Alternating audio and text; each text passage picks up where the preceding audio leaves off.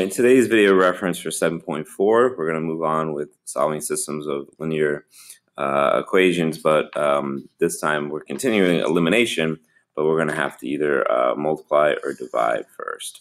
Just kind of like we saw at the end of the Math by 5 video, some equations you have to just, they're not lined up perfectly with additive inverses.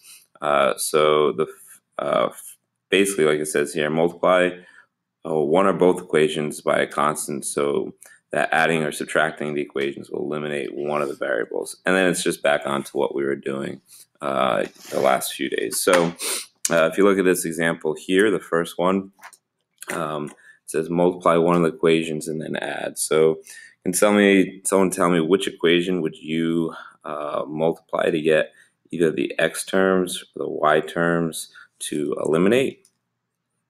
Yeah, I was thinking of multiplying the second one by 3. So you might copy this down. I'm just going to put the whole thing in parentheses and a 3 on the outside.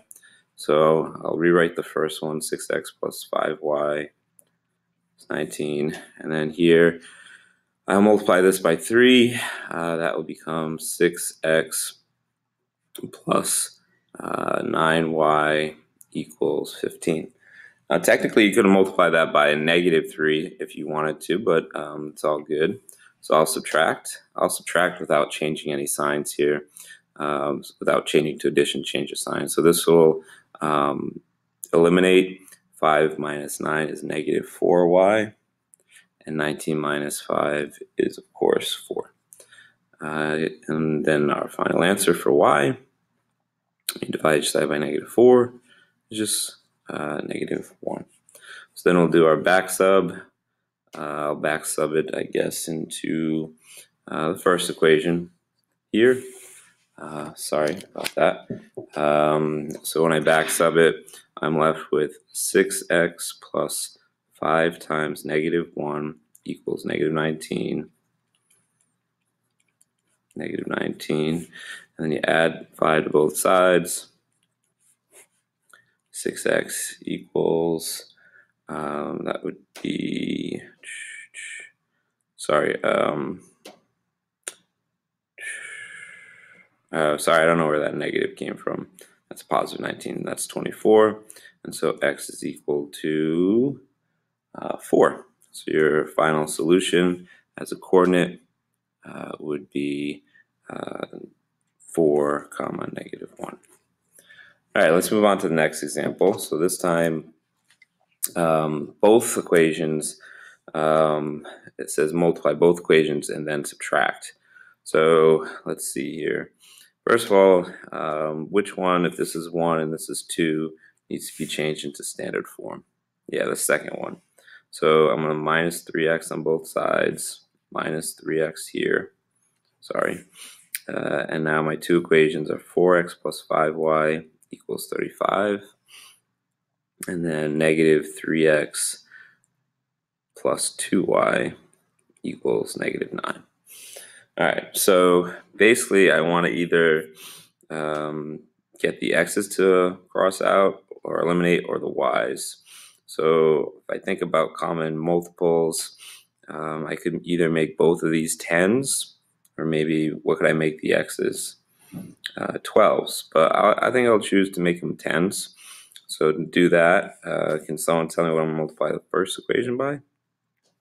2, and then I'll have to multiply this equation by 5. So my new equations will become 8x plus 10y equals 70. And then my second equation will become -15x plus 10y equals -45.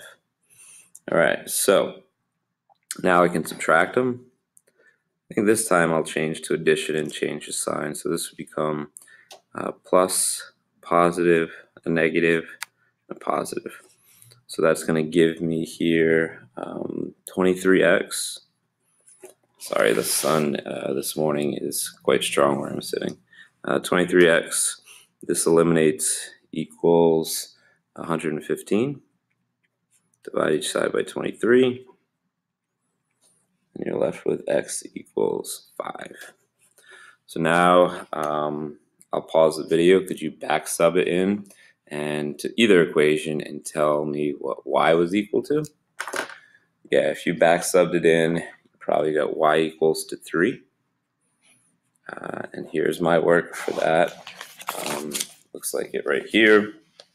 So you can see if I take this x equals 5 and I back sub it there, here's the work for that. It's 20 plus 5y equals 35. Minus 20 divided by 5 is 3. So your final solution is 5, 3. All right. I hope this helps get us started on today's lesson. Remind me next time I make this video not to do it in the sun. Thank you.